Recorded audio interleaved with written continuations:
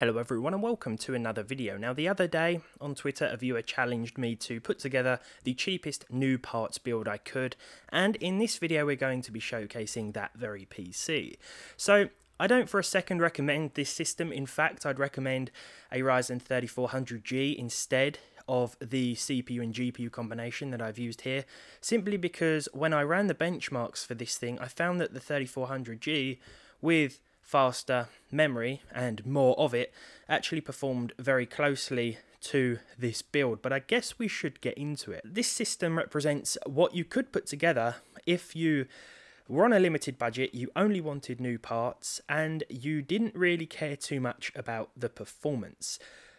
And rightfully so, because performance is not this thing's, well, it's just a mishmash of components thrown together in a brand new case. And mash is an appropriate word because this is a potato. So, starting with the case, and we've got this Colink 002 PC case. I think 007 would have been a better name, you know, like James Bond 007. 002 sort of sounds like James Bond's little incapable brother. But yeah, 002, it looks like an okay case. It's got a sort of shiny brushed plastic finish at the front, and for basic needs, yeah, it seems like it's going to do the job just fine, but you'll get a better look at it toward the end of this video. For the parts then, we have the 3000G. You've seen it many a time on this channel. We are going for all AMD with this build. When it came to the motherboard, I actually bought an A320 board, which can be found for cheaper than B450 boards, but that arrived dead, so I had to resort to old reliable here for this system. So already, I guess I've cheated. Now the RAM, we went with 8 gigs of 2400 megahertz DDR4. 2400 megahertz isn't ideal even in dual channel. I didn't go with 4 gigabytes because I actually wanted to start some games, and 4 gigabytes would really struggle not only to run them, but some games will refuse to start with 4 gigs of RAM, or so I found. Faster memory is always better, but this was the cheapest stuff I could find in stock. It's clocked at 2400 megahertz. It's basic crucial memory, but it should do the job if you're looking for something cheap. The graphics card then, or the piece de resistance, sorry to all my French viewers for the pronunciation, is a Redragon RX 550, not to be confused with the 5500. The 550 trades blows with the GT 1030. It's one of those cards you might purchase if you want to play some esports titles, you know, like Fortnite with 60 FPS, CSGO, games like that. And luckily this is the 4 gig version, so it should fare better than the 2 gigabyte variant of the card. The power supply is an AeroCool something or other, a 500 watt unit. I don't really know much about this PSU. It has some favourable user reviews, which is always a bonus, and it does have all the necessary connections that we need for our system today. The best thing about this unit though has to be the company's slogan, which I think is actually pretty cool. Sorry to overuse the word there, but yeah. So, to add insult to injury, I began filming the assembly of this machine, but the camera died shortly after assembling the motherboard bundle. This machine is cursed. Now, if you buy a 3000G, then you won't get a cooler like this. You'll get the small form factor square shape cooler. It's noisier than the Ryzen stock coolers, but it does still allow for overclocking, although an A320 board wouldn't. This build was for a bit of fun, so throughout the remainder of the video I'll be talking about what I'd actually recommend instead if you are on a similar budget. I said it at the start, and it's the Ryzen 3400G, maybe even the 3200G with their respective integrated GPUs.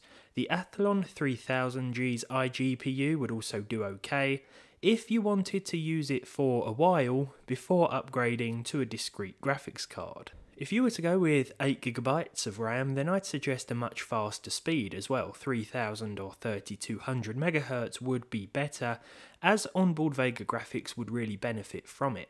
I'll actually be drawing comparisons between this and the 4350G APU that we tested a couple of videos ago, which itself performs closely to the 3400G and therefore close to this combination. So starting off with Valhalla, and my goodness, we have had to make some sacrifices to say the least.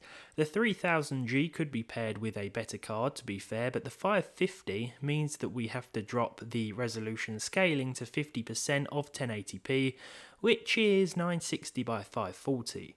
Performance is okay, similar to PS4 and Xbox One consoles, but it looks much worse. Comparing this to our 4350G, and you may remember that we were able to use 720p there and average 38 FPS, but we did have double the RAM and a faster frequency too. In Black Ops Cold War, which I found to be quite well optimised for weaker hardware, and we were able to hit an average of 52 FPS with 80% of 1080p. Dropping the scaling lower makes the enemies quite difficult to see, so these settings are probably going to give you the best performance/visual combination, along with the lowest preset of course. As always, the footage is from a bot match, but the figures are taken from an online game. This is about the same once again as a 4350 or 3400G could offer, with similar sacrifices. So let's carry on focusing exclusively on this combination's performance. Fortnite is the sort of game that a build like this is perfect for, although I did experience some stutter here and there. I believe this could be the slower memory impacting performance in this way, or it could of course be the dual-core processor, because I have had problems with two-core processors in the past, whether or not they have 4 threads. GTA 5 single player will also be playable with normal settings, though we were able to turn up the texture quality. This could be kept at normal for more FPS, but very high looks better and doesn't completely ruin performance. There are some dips though, to say the least. It's worth mentioning that a quad-core CPU would do better in games like this that are CPU intensive, but with a 550 in the system, our frame rates wouldn't be too much higher because the graphics card is still the limiting factor. It hits 100% usage a lot of the time. In Red Dead Redemption 2 we could just about squeeze 30 FPS out of this system. Again, the textures are set to ultra and everything else is low. The 4GB of VRAM means that we can once again treat ourselves to the higher texture preset, but we do lose a few frames off the average, so sticking everything at low will still be the best bet. I think I might keep this graphics card around just to see how it does in newer games, but then again maybe not. Now, we didn't have to sacrifice the render resolution at all in Rainbow Six Siege, as full fat 1080p meant a 60 FPS average, just about. This is the benchmark run, so gameplay will differ, depending of course on the game mode you choose and the map that you choose to play on. This can be said for most multiplayer titles, with different maps and modes too. Finally then, it's the classic that is The Witcher 3. The difference between low and medium settings performance-wise was about 4 to 5 FPS, and in this case that meant either falling short of 30 frames per second or averaging just above it. I chose just above it and therefore set both the graphical and post-processing options to low. Visually the difference is also quite noticeable, but I'd rather hit the plus 30 FPS average if I'm honest. So there we go. To the individual who asked me to put together one of the cheapest new PC configurations, I hope you're happy. I've suffered all day. Seriously though, I'd avoid the RX 550 in 2020, the 2GB or the 4GB card, unless esports games are strictly your preference, and if you do end up with a 3000G, try to get faster RAM to go along with it. If you enjoyed this video, please leave a like on it down below, leave a dislike if you didn't, let me know what you think of this PC, I can imagine what you're thinking already. Subscribe to the channel if you haven't done so already, and hopefully I'll see all of you in the next one.